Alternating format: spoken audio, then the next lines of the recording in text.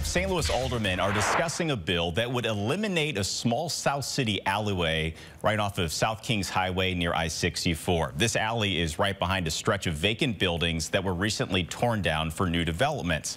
Well, the board's decision on this small road could actually drive bigger changes to modernize city streets and boulevards. Our Nathan Vickers is hearing from urban planners about how closing off some streets could actually help all of us. That's right, Corey. We have this nice blank slate out here in this lot where those townhomes were just a few months ago. Now they've been torn down. The developer wants to build new apartments out here, and they also might have some new opportunities in store for this alley that runs right by those properties.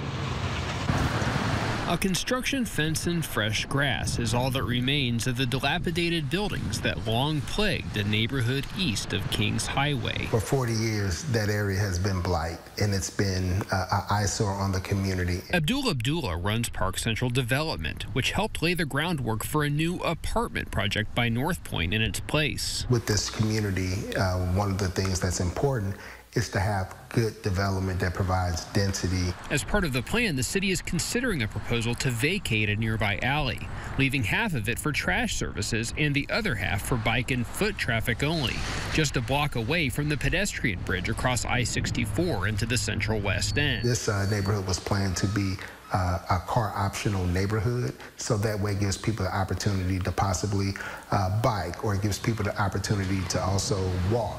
Around the city, closing off public streets to traffic can open up new connections for pedestrians. But Catherine Homaker, an urban planner with PGAV, says it's not always that simple. We want to be careful about privatizing our public right-of-way because you can't get it back once you give it away. Closing streets may create traffic issues, but in some cases it can be beneficial.